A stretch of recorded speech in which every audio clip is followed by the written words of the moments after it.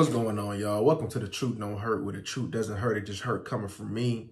So Damian Lillard is a Milwaukee Buck. I like that move. I like them with Middleton, Giannis. I like that trio. That's a trio that they can make noise with.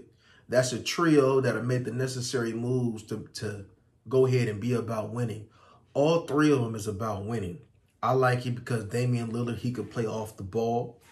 He can play on the ball, and that'll go ahead and that load that Giannis has to carry, he don't have to carry no more. Jrue Holiday was a heck of a player, but Damian Lillard is just a different type of caliber.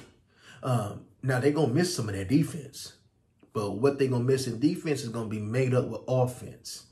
I think the Bucks can make some noise, and I think the Bucks can contend with contend for a championship with what they got just right now. But I'm pretty sure they're not done. But what they got right now, they can go ahead and make some moves. They can go ahead and make some noise, I mean. But you guys let me know what you guys think about that. Y'all like, comment, and subscribe, and share this content. We gone.